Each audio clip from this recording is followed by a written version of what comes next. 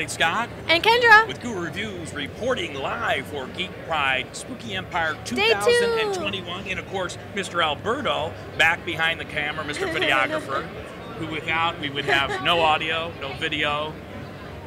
We certainly wouldn't hit record and not have audio because he takes care of all that for us.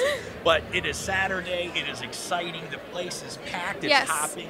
Much busier than yesterday. A lot of freaky deaky kids around. Yes. I can't complain. I was coming to horror conventions since I was that big, and look how I turned out. Yeah, and speaking of spooky kids, my dad, he did check out the vendor's room a little bit yesterday. Yes. He mentioned that there's a booth selling spooky kid masks. So we're going to go check that out, spend most of the day. Demonic dolls, this doll that I walked by the booth and it had like a veil over it that just, I heard the voice like, Scott, freaked out, like, oh my gosh, it's coming to get me. I hate freaky kids. But tons of cosplayers here today. I wouldn't even call it, they're horror enthusiasts because they are just paying homage to all the big horror greats, Freddy, Jason, lots of Sam from Trick or Treat floating around. But we're gearing up for the Cenobite makeup demonstration, yes. And he's created a brand new Cenobite, so we're going to be watching that whole application so we can show people how to really take an original Cenobite from idea to creation to prosthetic and application, which is a really cool process. And then later tonight, Burlesque 2.0. Yes. I've been quarantined 50 feet back from the door since I tried to videotape. So I get to go to bed and edit, and the kids get to go in there and have fun and tell me all about it, which is probably best for me anyway. And then at some point it's either cosplay, no, it's tomorrow. Tomorrow. They have the kids cosplay contest today, which actually sounds like it's starting. So we'll get a little bit of footage of that. Yes. And yeah, big cosplay contest is tomorrow. Very exciting. So we will be checking in throughout the day. So let's get into it. Crawly slime and goo, werewolves howl and zombies drool. Something's waiting in the dark to jump out and yell boo! Monsters roaming everywhere, tag along if you dare. You will have a night of frights and fun beyond compare. Once a year the full moon glooms, children dress in costumes. Jack-o'-lanterns come alive and sing this ghoulish tune. Witches fly upon their brooms, spirits rise from their tombs. Creatures of the night will hunt for candy to consume. Little kiddies, all beware of fearsome frights and sneaky scares. Ghosts and goblins prowl about to catch you unaware. Better find a good disguise to blend in if you're wise. Go from door to door and you'll collect a sweet surprise. Creepy, crawly, slime and goo, werewolves howl and zombies drool. Something's waiting in the dark to jump out and yell boo! Monsters roaming everywhere, tag along if you dare. You will have a night of frights and fun beyond compare. Look out, take care. Ghosts and goblins prowl about to catch you unaware. Don't run, don't scream. They just want to wish you all a happy Halloween. And when they're through, they'll leave you with a final boo! Everybody, I'm Scott. And I'm Kendra. With Guru Reviews, I can speak today, reporting live for Geek Pride. We're here at Spooky Empire 2021, feeling at home in roots with horror around us.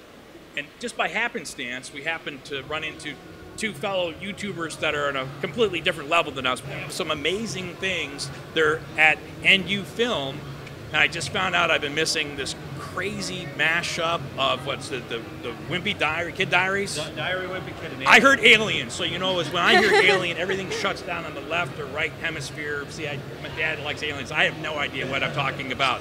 But so we're super excited. I'm kind of fanboying at the moment.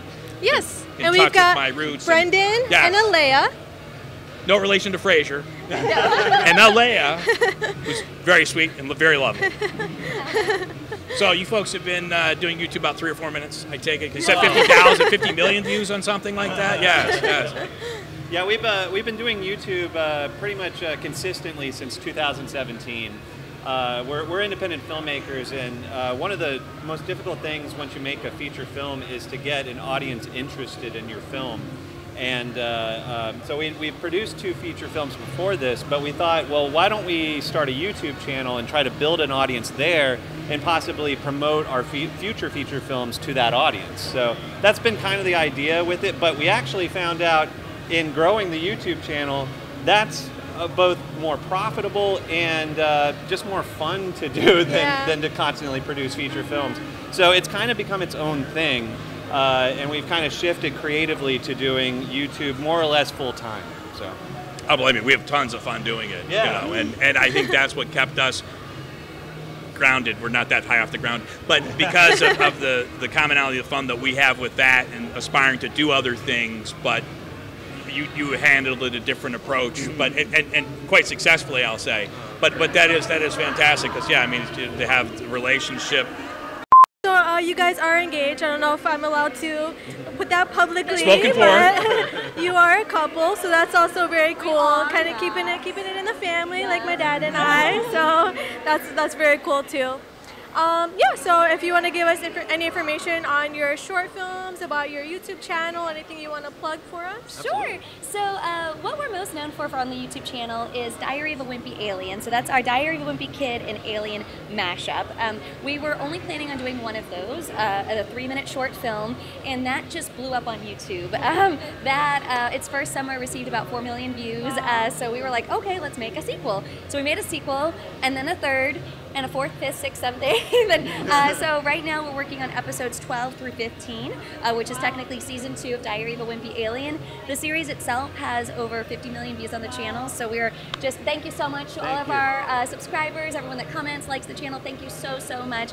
We really would not be doing Wimpy Alien without you guys, so if you're fans, thank you.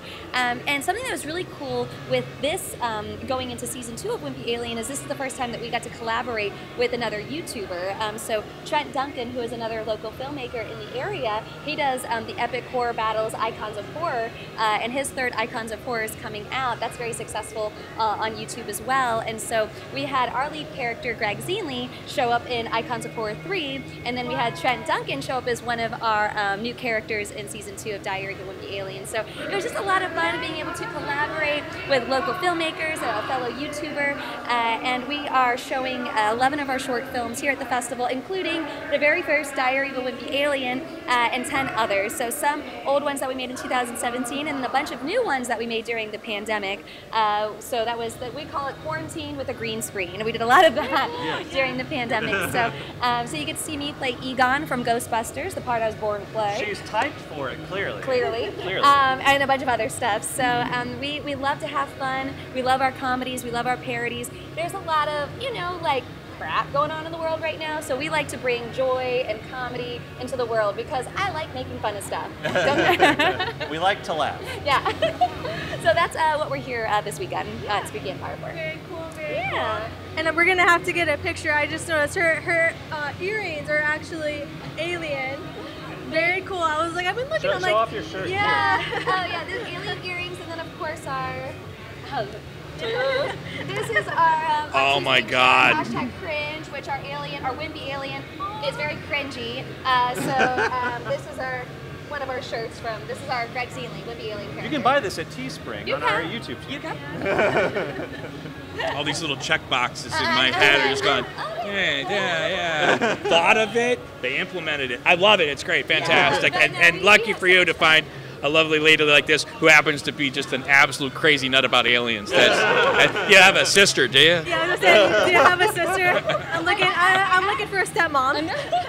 I do. I don't know if she's into aliens as much as I am. That's true, yeah. Maybe a close second with Predator? Well, I'm such a nut, and this has been such a huge part of our life since 2017. We didn't know it was going to be. I will be getting a Wimpy Alien tattoo at some point. Yes, yeah, so I play. I will not, but she will. He's afraid of needles. So, but I play both Greg Zinley, who's the masked character as the alien, because I guess I have a wimpy body type, and I play Ripley, the love interest as well.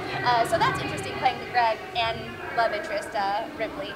So I want both of them as, you know, the cartoon versions like on our channel. I want a tattoo version of that. So I'm sure we'll make a video when I get my tattoo. It'll happen. Very cool. Fantastic. Well, we definitely look forward to collaboration in the future. Yes. I got plenty of alien stuff to just bribe you with. We love aliens. So. And we actually have 2 last questions we've been asking everybody. So what's your favorite horror movie? Oh gosh. Oh, that's a That good is a one. great question. Okay, if Jaws counts as a horror movie, then it's Jaws. Hands down. I have not gone into. Thank you, Steven Spielberg. I haven't been into the ocean ever once. There's a picture of us in 2003 where she's and we're in the water. I'm protecting her from the water. Yeah. The water's there. Oh, okay. The water's right up to there. And she's over there. Dad protecting her from the shark. That's as much as I go in thanks to watching that. I watched Aliens as a kid. Loved it. Jaws won't go in the water. I wouldn't go into a swimming pool when I was a kid after watching Jaws. I'm always checking out, like, is a shark coming up to get me? Yeah. So I understand that completely. So yeah, if Jaws counts as a horror movie, it's definitely Jaws. In my book, it's like right there. That's a good one. I'll give an answer if Jaws doesn't count.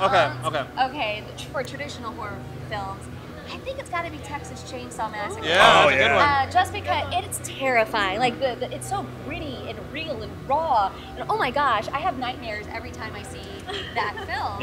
Yes. So for horror specifically, I think it's got to be that one. And you're the OG Texas Chainsaw, or you like the yeah. Of course. Oh, yes. Some of the reboots are good, but the OG is definitely right in there. It's so gritty.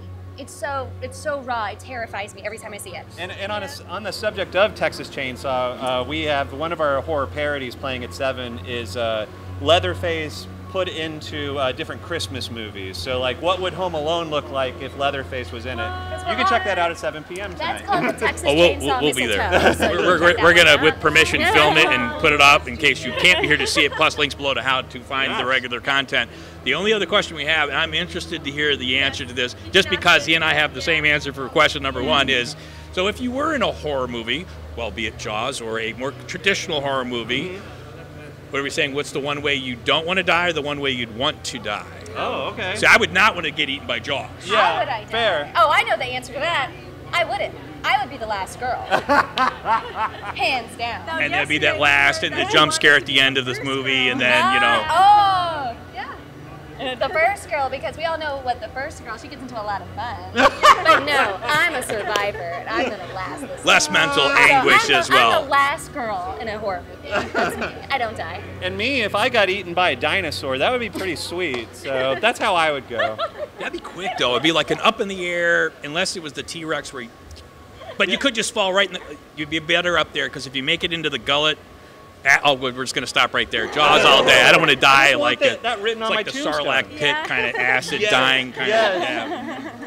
So, fantastic. Like, we could stay here all day and speak with you folks until you start saying, can we get somebody to get them away from us? We have things to do. So we appreciate you both taking the time to speak with us, and we do look forward to doing something in the future, perhaps, but through further conversation. So thank you both so very much. Well, thank you so much.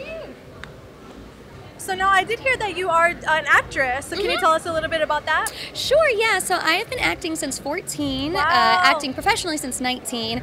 Started off in theater and then made the switch to TV film about 8 years ago or so. Do a lot of commercials. I'm sure you've seen me at some point in a commercial, but some recognizable credits that you might know. Ballers on HBO. Let's see, Bigger on BET Plus, The Right Stuff on Disney Plus, and then coming out this December, which I'm very excited about because I'm a huge fan of the show. You'll get to see me in episode 1 of season 4 of Cobra Kai. So I am very, very excited about that. That was so much fun to shoot, and when I found out that I booked that, because that was one of my favorite shows during the pandemic, I was thrilled. So yeah, you can check me out on season 4 of Cobra Kai. Very cool. Yeah. Definitely check it out, you guys.